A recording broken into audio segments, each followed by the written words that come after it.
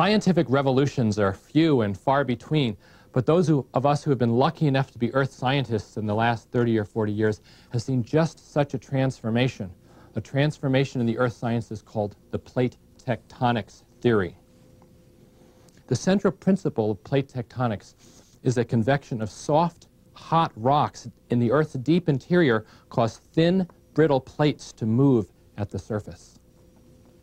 In this lecture, I'm going to begin by setting the historic stage. I'm going to tell you about what the majority of geologists thought 40 years ago. I'm also going to tell you about the heretical and rejected hypothesis of continental drift. Then I'll set out 6 lines of evidence that led slowly but inevitably to our current view of the dynamic planet, the theory of plate tectonics. This evidence, these 6 lines of evidence, include the shape of the continents across the Atlantic, the geological features and how they match up across the Atlantic. Third, the non-uniform distribution of earthquakes and volcanoes. Fourth, the seafloor topography, especially a feature called the Mid-Atlantic Ridge. Fifth, the age of volcanic islands in the Atlantic Ocean. And finally, the phenomenon of seafloor magnetism.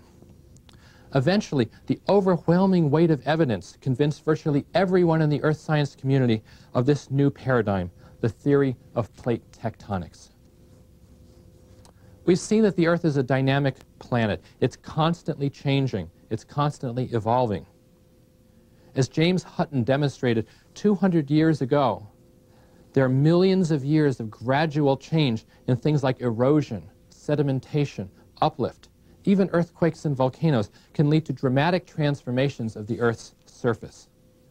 We've seen how earthquakes shift rocks by just a few feet at a time, but earthquake after earthquake after earthquake can lead to many miles or hundreds of miles or even thousands of miles of movements of 2 blocks of the Earth's surface.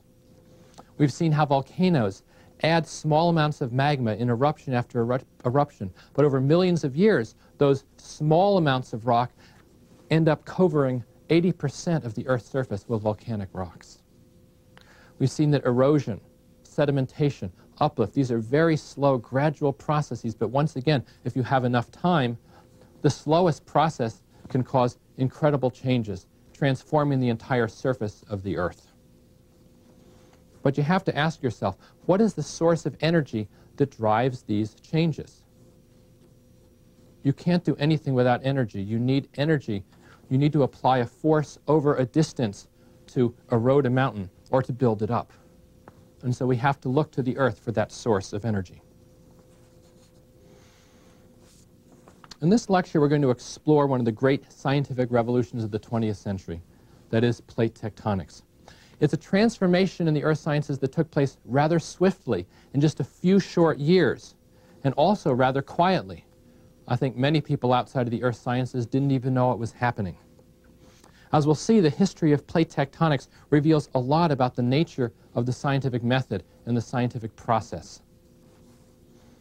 I was an undergraduate in geology in the 1960s, and at that time, every textbook, every professor taught that Earth's oceans and continents are essentially permanent features. The Atlantic, the Pacific, they were always there. North America and South America, Europe, Asia, and Africa. Those are relatively constant features on the Earth's surfaces. Yes, indeed, the ocean level may have risen, inundating certain parts of the land. The ocean may have receded, causing larger, extensive lands and land bridges between the continents. But by and large, the features of the Earth had been unchanged for billions of years. Before the 1960s, there was also conventional wisdom that mountain building is essentially a vertical process. Mountains are raised up and they come down. And the principle that was described in mountain building is called isostasy. It's basically buoyancy. It's the principle of an iceberg. If you have an iceberg, you have a deep, lightweight root, and a little bit of the iceberg pops above the surface. That's the principle of a mountain. If you have a part of the crust that thickens, perhaps because of sedimentation, you have a deep root, and that whole material floats up and you get a high mountain above it. So isostasy was used to explain the existence of mountains. Also, geological processes were thought to be local and idiosyncratic. Each country, each state had its own geological survey, and instead of just matching up the boundaries and seeing the continuity, each state conducted its own sort of investigation, because gold was where you found it, rocks were where you found it, fossils were a local phenomenon. And there was no point, if you were in one state, to worry about what was going 2 or 3 states farther away. So geologists were rather localized. They were interested in particular regions of the globe. Now, earth sciences were similarly fragmented into lots of different disciplines. You had people who studied fossils, paleontologists, but they weren't particularly interested in volcanoes. And the people who studied volcanoes weren't interested in mining and economic geology, and the miners weren't interested in earthquakes. The structure of the deep interior was considered to be something totally different, and so the geophysicists, the seismologists that studied the inner structure, really had nothing whatsoever to do with the people who studied the crusts, the oceans, the atmospheres. This fragmentation was transformed, once again, by the theory of plate tectonics, as we're going to see. The theory of plate tectonics was preceded by the curious hypothesis of continental drift. This was proposed by the German meteorologist Alfred Wegener, who lived from 1880 to 1930. And he proposed this theory in 1912 on the basis of some curious phenomena he had seen in studying the geology. But it's surprising, Wegener was actually a meteorologist. He studied weather patterns, and his principal research had to do with the upper air masses of the Arctic, which seemed to drive many of the weather patterns in Europe. In fact, he died in Greenland while testing some of his theories on his 4th polar expedition. So in a sense, the continental drift theory was sort of a sideline, kind of a hobby for Wegener. Wegener's theory of continental drift was predicated on several intriguing observations, powerful observations, regarding the matchup of geological features across the Atlantic Ocean. Now, one thing you may have noticed on a globe or on a map is that the shape of the continents are rather similar. North America and South America have a coastline on the Atlantic, which is rather similar to the coastline of Europe and Africa. And he noticed this matchup and said maybe there was some reason why these two coastlines matched up so closely. In addition, he did a lot of research on specific geological and paleontological phenomena along the two coasts. And he found all sorts of intriguing coincidences of things matching up. One of the most striking, for example, if you go to a place in Wales called St. David's, you'll find giant trilobites right on the coast, right actually in the ocean surf. These trilobites of a species called Paradoxites, which occurs several places around the world, but the ones at St. David's are quite distinctive. You also find the exact same species in a very similar location right along the coast in Boston, Massachusetts. I have a specimen of a large one from Morocco of the same species, but my wife and I have collected these both in the New England area and in Wales, fragments of these trilobites that are quite distinctive and only found a few places in the world. Wegener said they match up right across the Atlantic. You also have the great diamond fields. The diamond fields in Africa, which across the Atlantic match up to the diamond fields in Brazil. There are other distinctive geological formations that match up across the ocean as well. And Wegener said this is more than just a coincidence.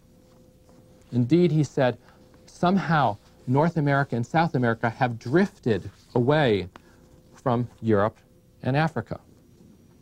Well, the principal objection to Wegener's novel hypothesis was that it lacked any mechanism for moving an entire continent.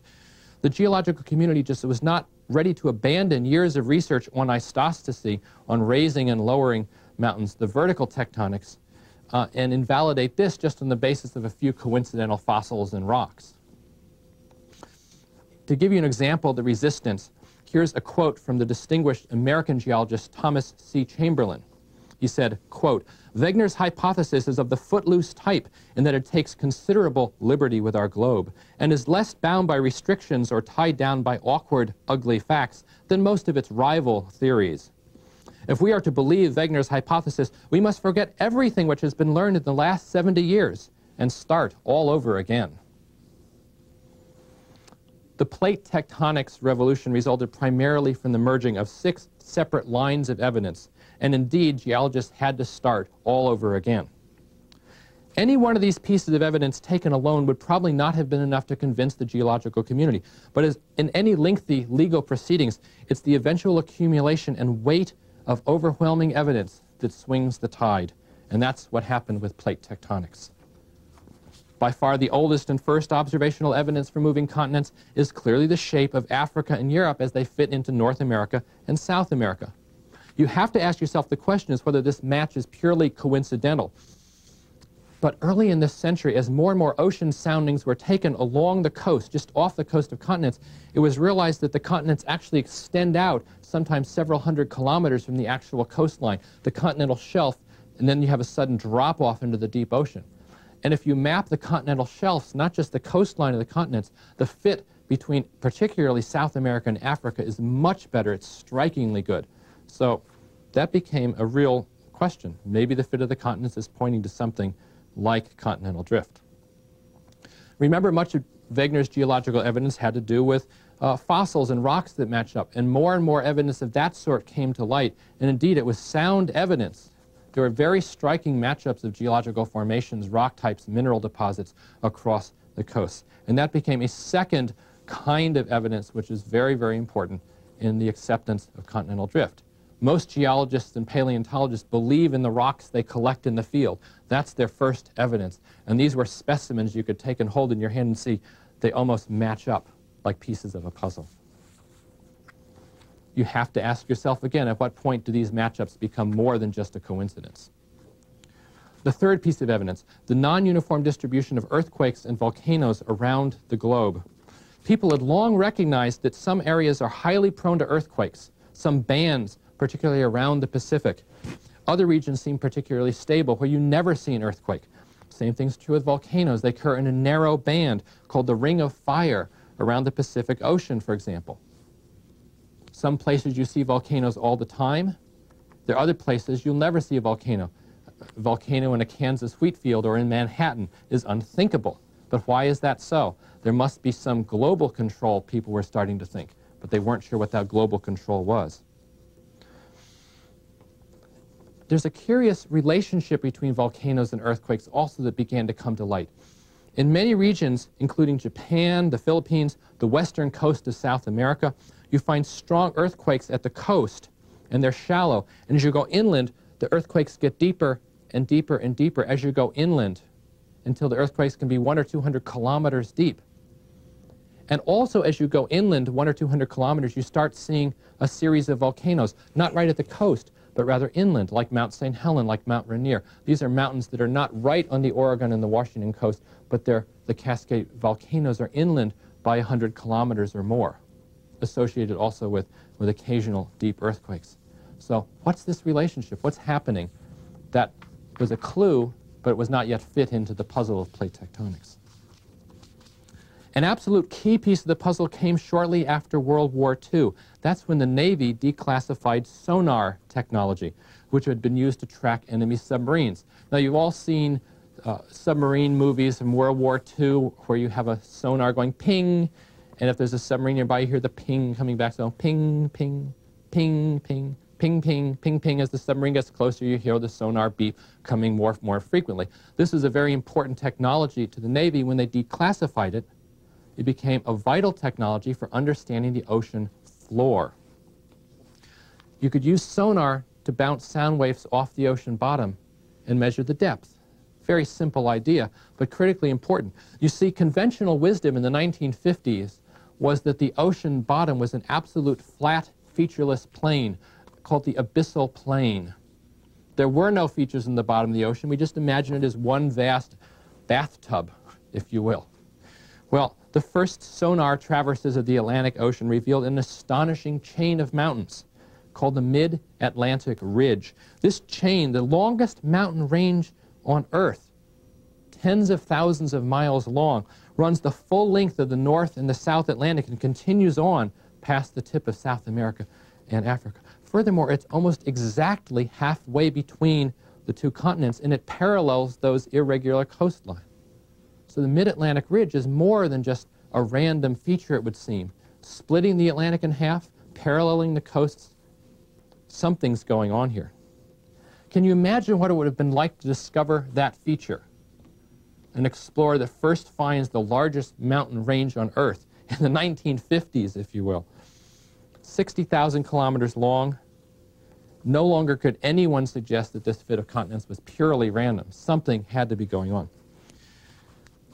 The discovery of the Mid-Atlantic Ridge and its subsequent widespread recognition was due in large measure to one person. That's the American geologist Bruce Heezen, who lived from 1924 to 1977. He was trained as a paleontologist, but he spent most of his career at Columbia documenting these ocean floor topography and preparing visually dramatic maps. And here again is a case where preparing visually dramatic material convinced people much more than any dry scientific article. By preparing a map that showed these mountain ranges in stark topography, he was able to immediately show the importance and the impact of this range of mountains. Heezen correctly recognized the Mid-Atlantic Ridge as an extensional feature, that is a place where crust is actually moving apart. But he incorrectly ascribed this extension to the fact that he thought the Earth was expanding. And as the Earth expands, the continents sort of split apart and get farther and farther apart because the Earth itself is getting larger.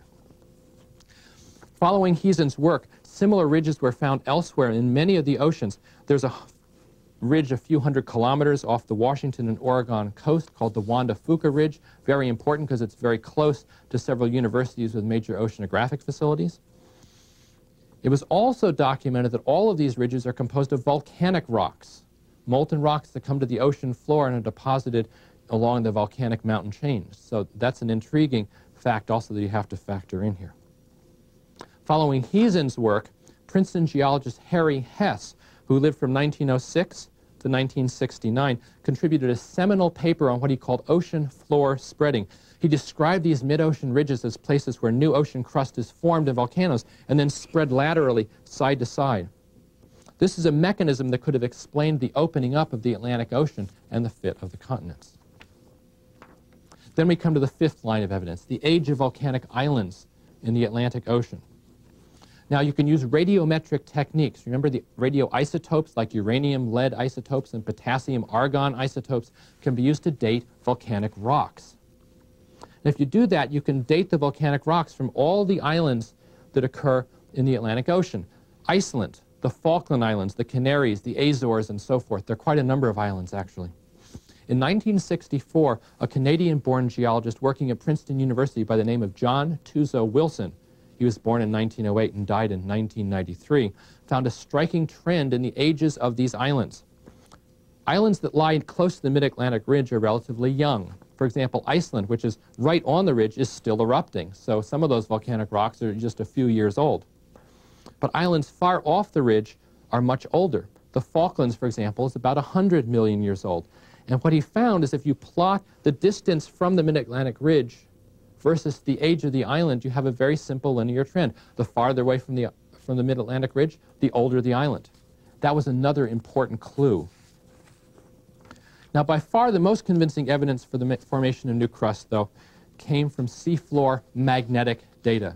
This was, if you will, the smoking gun of plate tectonics. Sensitive ocean magnetometers were developed by the Navy to find submarines during World War II. And again, these were declassified in the 1950s. And they could be used to measure the orientation of magnetic minerals on the ocean floor. What you do is this. You have a magnetometer, which is just this large device which senses a magnetic field. You put it on a long cable and you drag it behind your ship close to the ocean bottom. And as you do, you can actually measure very sensitively the magnetic field that's frozen into those volcanic rocks on the ocean floor. Now, imagine what happens when a hot magma comes out of a volcano and cools. This is a hot molten rock. It contains lots of mineral grains that are gradually going to solidify and form that rock. And some of those mineral grains are a magnetic mineral called magnetite. In a sense, crystals of magnetite act like little compass needles. They actually align themselves with the Earth's magnetic field. So when the volcanic rock freezes, you freeze in the orientation of the Earth's magnetic field. It's pretty simple. But what they found was absolutely astonishing. If you dragged your magnetometer across the ocean ridge, you'd have the North Pole and the South Pole aligning with our present North Pole and South Pole very nicely.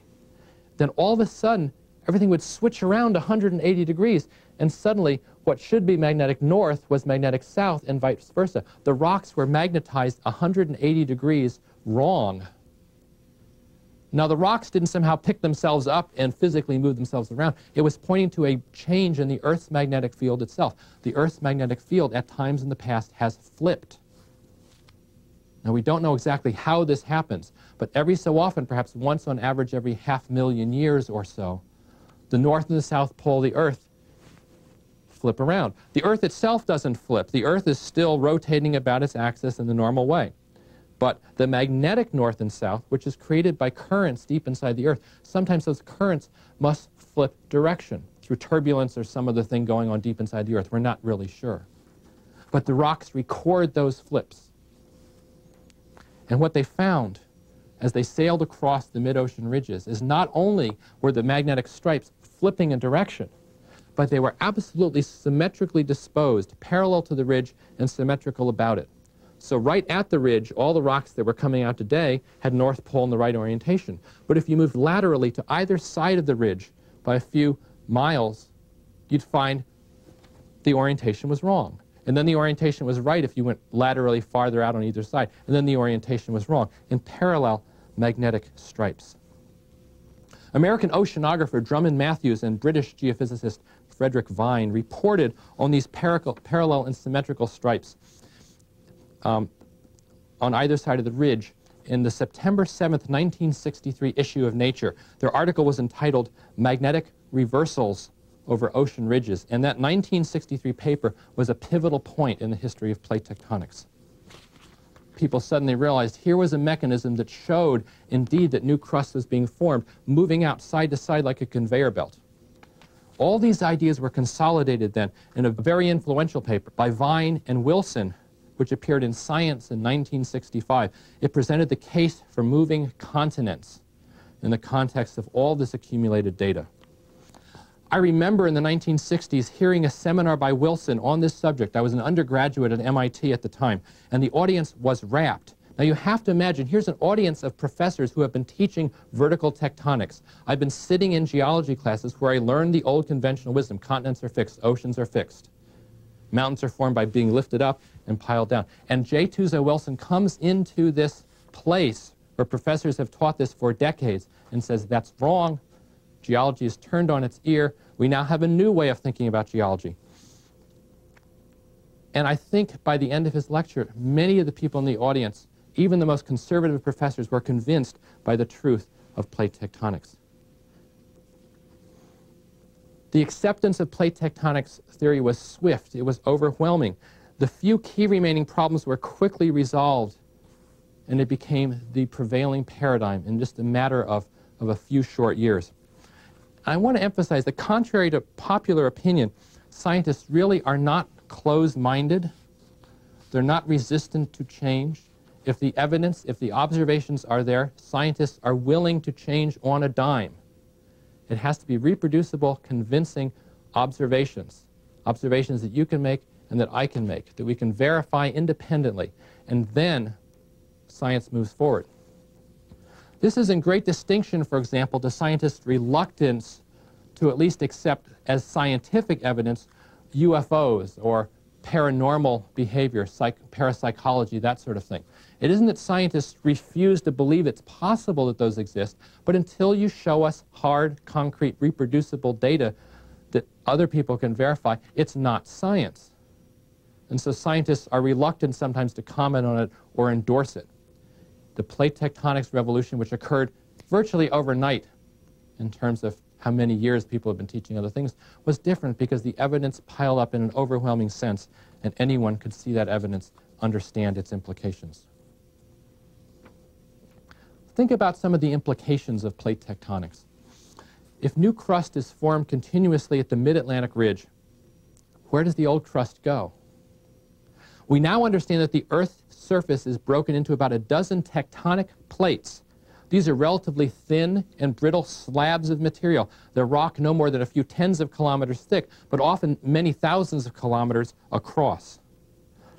And the movement of tectonics plates is accomplished by three different kinds of plate boundaries where these dozen or so plates contact each other. Okay, first of all, you have places like the mid-Atlantic ridge. These are divergent boundaries. These are places where new crust is being formed by volcanoes. The crust moves away from both sides, laterally away from ridges of this sort. Sort of like material on a conveyor belt, but it's a conveyor belt that goes two directions at once. And that's why you get magnetic stripes that are parallel and symmetrically disposed about the ridges. Okay, then you have to have places where the crust is swallowed up. Old crust is taken back into the mantle of the Earth in places called convergent boundaries, where two plates approach each other.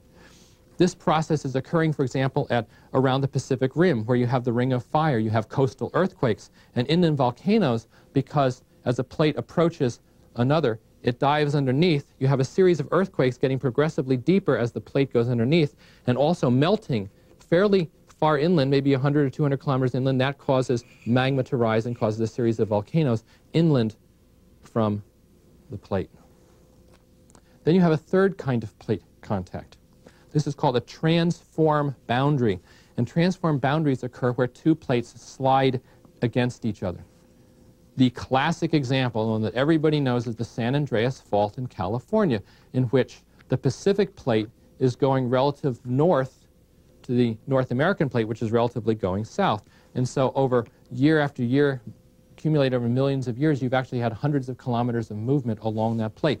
Now, such transform boundaries, where two plates slide against each other, are absolutely inevitable. If you have a sphere which is broken into plates, in some places new materials being formed at divergent boundaries, other places old materials being swallowed up at convergent boundaries, there have to be some places where two plates are just going to scrape against each other because of the geometry of a sphere and having these plates moving against each other. So these three kind of boundaries sort of gives us our geological action, if you will. Another key question that had to be asked is, what's the source of energy? This question that was posed to Wegener, who couldn't answer it, is exactly the same for plate tectonics theory. You have to have a source of energy. And here we can look to the Earth's inner heat. By this time, in the 1960s, it was realized that when you take rock and you pressurize it and you heat it, it no longer is brittle like it is at the surface, but it can be soft, almost like a taffy, almost a plastic-like material. And so over long periods of geological time, it can deform. It can even convect in large convection cells. And in the mantle, in the Earth's mantle, that's exactly what happens. You have convection cells where the Earth's mantle is actually, over long periods of time, over tens and hundreds of millions of years, is forming these great cycles. Well, those epic movements deep within the Earth have the effect of shunting around the plates at the Earth's surface, almost as an afterthought. So you have plate motions, the motions at the surface, everything that we think are big motions like earthquakes and volcanoes, and so forth, all that is just the tiniest afterthoughts of these epic, huge motions that are occurring down in the mantle. Well, the development of this convincing underlying mechanism for plate tectonics assured the almost universal acceptance of the field. The plate tectonics theory has tremendous power and appeal. It successfully synthesized for the first time new data from all sorts of different disciplines.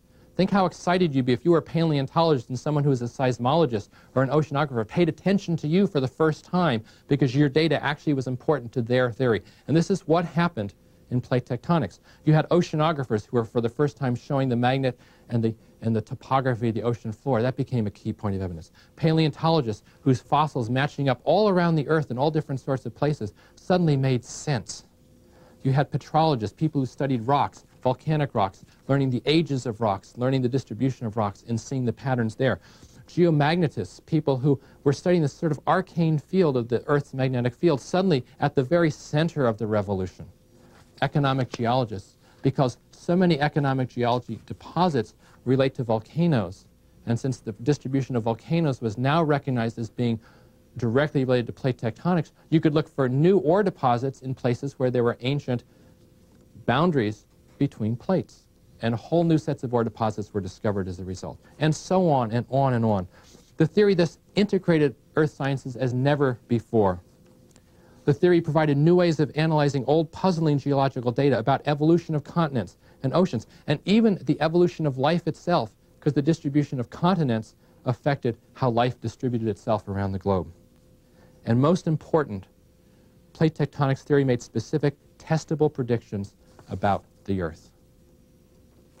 Well, in summary, this lecture has introduced the overwhelming evidence that led to this startling idea that the Earth's surface is divided into thin, brittle plates, and these mobile plates are shunted about by mantle convection.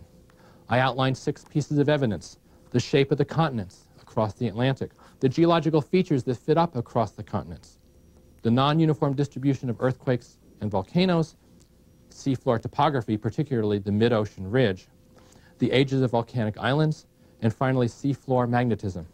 Eventually, the overwhelming weight of this evidence convinced the entire earth science community to change to this new paradigm. And so in the next lecture, we're going to explore some of the consequences of the revolutionary plate tectonics theory.